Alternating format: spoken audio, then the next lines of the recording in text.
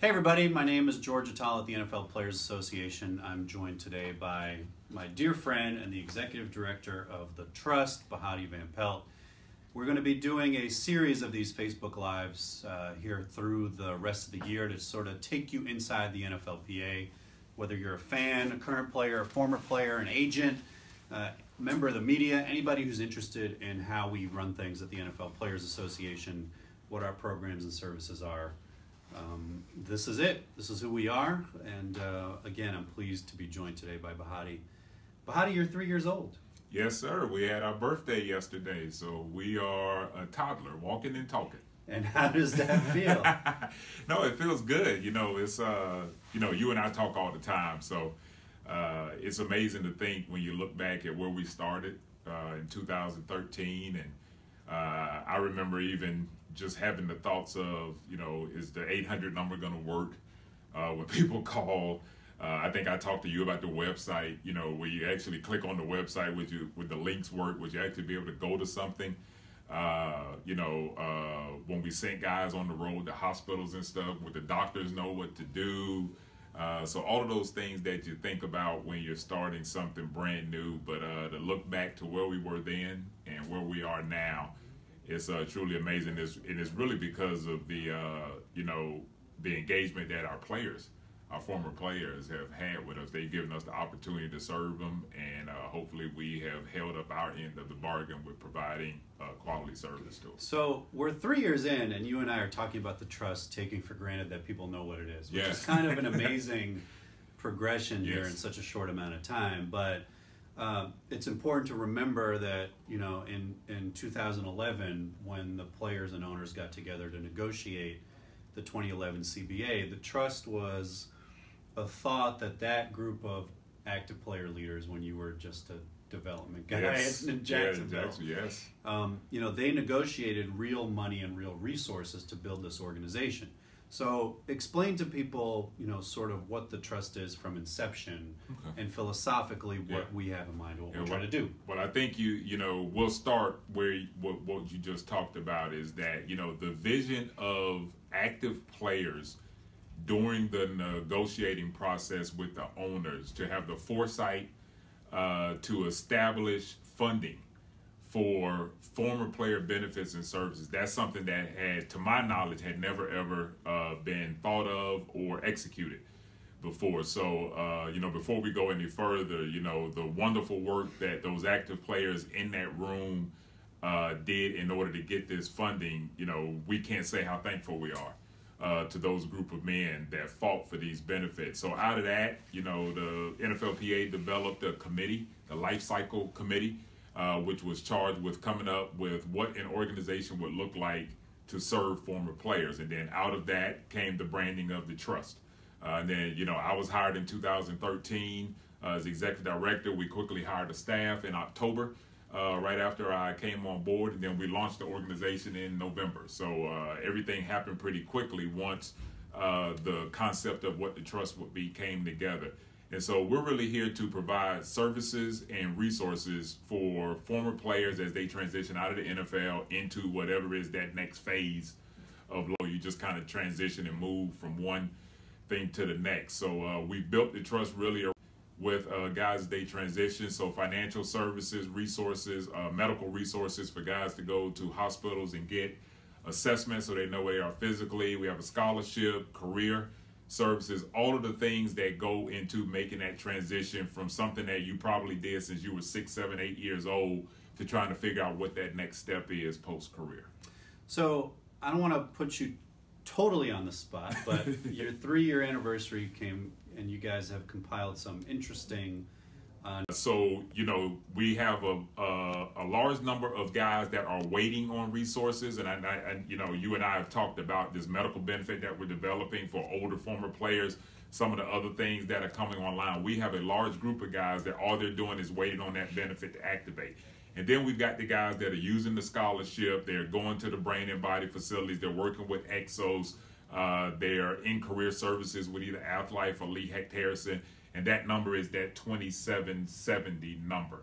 The scholarship, we've given away over $11 million for guys to go back and either finish their undergraduate or graduate degree or get professional certifications or vocational degrees. Can you say that number again? Over $11 million in 3 years for continuing education. That's incredible. And we've seen from the homework that we've done on this issue that continuing education or even finishing an undergraduate degree if you came in as an underclassman, that is one of the keys to a successful transition, not just out of football, but as a citizen of the United States in general. Absolutely. You know, one of the misconceptions I know you know, and you know, those that be watching may or may not know, is that, you know, more than 50% of NFL players that are actively playing already have their degree when they come in the league, but there's still that number of guys that transition out of the NFL that need to go back and finish. And while there have been some benefits that have been able to help a little bit and assist a little bit in that area, what we've done at the Trust has significantly increased the number of guys that can go and finish those degrees, get an advanced degree if they want, or they could just go and get a vocational or professional certification so they can be more equipped to be successful in whatever their chosen career field is. So we're entering into sort of the last third of the NFL season. And one thing that we really take a lot of pride in as an organization is following players, not just, you know, while they're playing, but as they transition. I mean, that's the entire purpose of why the Trust was created. I want to ask you about the service for players as we wind down who may not sign on with a team next year. Yes. And what the Trust can do for that group of players who find themselves either on IR now, or are, you know, not picked up on a roster, become free agents and don't get picked up. What can the Trust do for those group of men? Great question. So we actually define those guys as inactive players. So they are a guy that was on an active roster, as you just mentioned, currently not on an active roster, but not transitioning out of the NFL. So for language purposes, we call our RPP program, which is Release Player Program. And we work in conjunction with Exos, our partner in that space. And we pay for workouts for guys to go to an Exos facility. And you can find all of the different areas where Exos is located on our website, playerstrust.com. I had to make sure I got that plug in there. Have to. We'll do all the plugs. We'll do all the plugs. But on our website, we list the Exos facilities and where inactive guys that have 2 or more credited seasons. That is the piece that's important. So for any guy that has 2 or more credited seasons that is currently in that inactive phase, he can go to an Exos facility and work out on the Trust dime. So we'll pay not only for the workout, but there's also, you get 1 meal. Usually it's breakfast or lunch, since most guys are early risers and they work out either in the morning group or the early afternoon group. And so it allows guys to do 2 things. One, they can stay in shape and they don't have to suffer the cost of trying to get peak performance training. And then also it gets us connected to them. So if for some reason they do not get back on an active roster, they can already begin to make the connection within the Trust and start that transition that we've been talking about. Great. And one really important note, I think, that viewers and other people who may watch this afterwards, it's 3 years for an NFL player to vest and to become eligible for the full range of benefits that are negotiated in the CBA. So this program for players who are eligible in 2 years, absolutely, or more, gives them just another chance to reach that 3rd year and get vested. So staying in shape becomes, you know, obviously it's your body's your livelihood as an NFL player.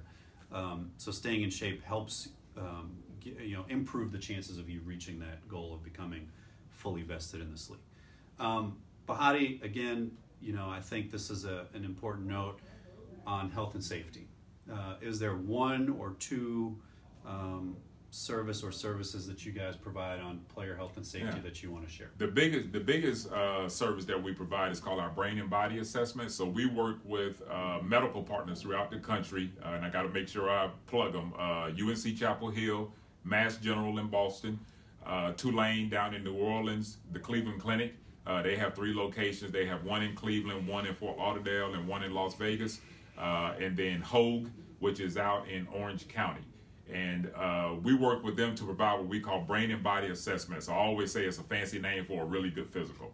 And it's head to toe. There is some neurocog components that involve, but there's also an orthopedic exam, body mass index, blood work, all of the things that you would expect when you get a full service physical. And it is a great way for guys that have just left the league to have a baseline of where they are physically. So if things change as they grow older, they'll always be able to go back and look and see where they were the minute they left the league. And then we also have a follow-up program in place to either bring guys back to the facility that they went to originally, or connect them with a local primary care physician in whatever area they choose to retire in. And then that way they can, well, I call it taking ownership of their medical experience. You know, when you're an active player, everything is done for you pretty much at the facility through the team doctors and the trainers.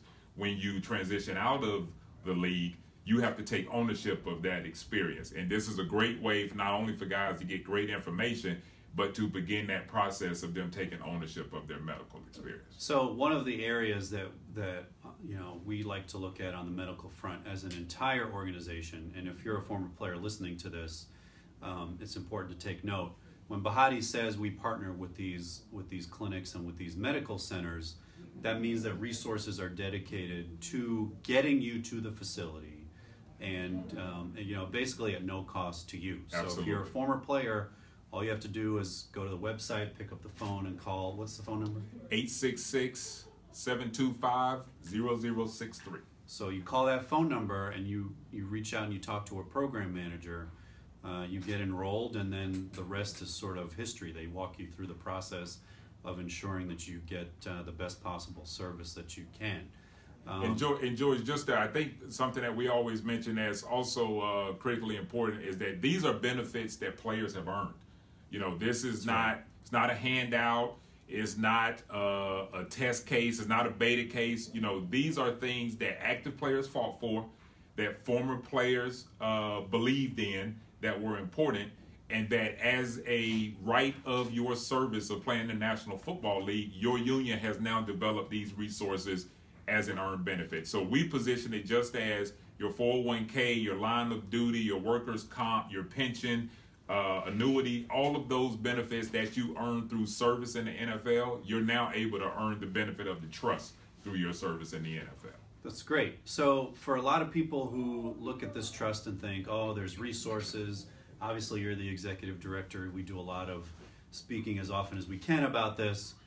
How has the organization grown? Because what I think is very fascinating is this sort of, oh, it's just like, you know, give us a scope for how big this institution is. So we started out, there were 6 full-time staff members. I made number 7 when we first started. We had 4 program managers. We now have 7 program managers. At the time, we had everyone basically doing everything. We now have an engagement team, which is charged with going out and actively engaging with players that have them come into the services. And then we actually have a service team that is dedicated to referring guys to resources, connecting them to partners, and then the follow-up piece. So we started out with 7. We now have 20. We also started out with 4 captains. So we have what we call captains, which are former players that engage and host events and really provide that peer-to-peer dialogue with guys that are transitioning out of NFL. We started with 4. We now have 13.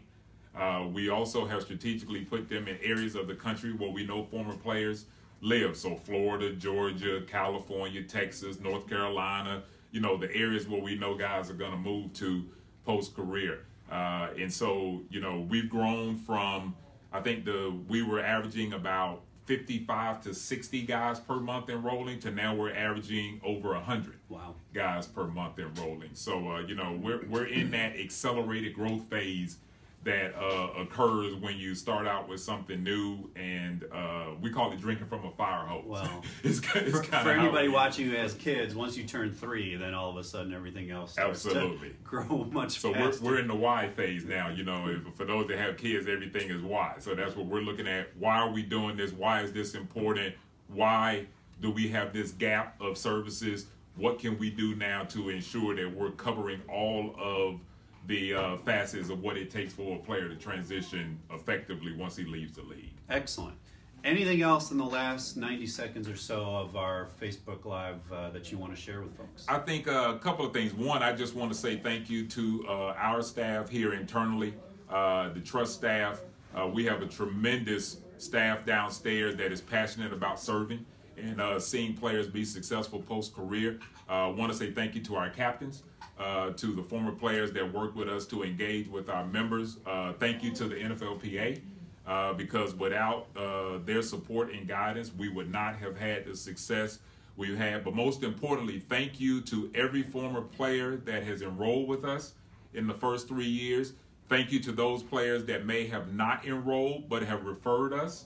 And thank you for the opportunity to serve you and to have an impact, hopefully, on you having a successful transition. And we're just looking forward to continue to serve. You know, that's really what we're about. And we've had some success here in the first 3 years, and we're looking to have more as we continue to move forward. Well, continued success to you guys, and obviously, you know, we're very proud of all the work we've done for our former players community. This wraps up our first Inside the NFLPA Facebook Live. I'm George Atala. This is Bahati Van Pelt. Thanks for tuning in. See you next Tuesday at noon.